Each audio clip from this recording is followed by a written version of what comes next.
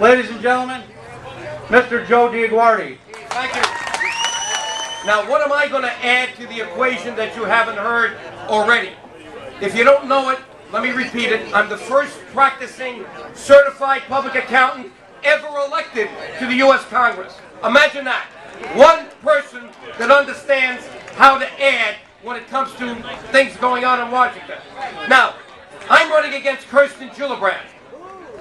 You're right. Guess what she is? Let's start at the bottom. She's the 57th lawyer out of 100 in the Senate. You don't need another lawyer.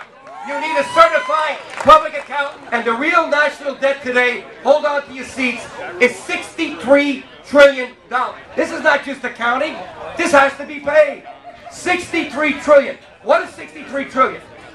4 times the gross domestic product, GDP, of the United States of America. So I'm going to first tell you the truth. I'm going to be your new Paul Revere. I'm going to walk into the Senate and ring that bell until they understand that the spending has to be controlled. Send me down there to tell the truth. Send me down there to change the budget process. Send me down there to change the books. Send me down there with that bell that Paul Revere had. The new tyrant is not King George III. It's Barack Obama and that administration, including Gillibrand. Thank you very much. God bless you.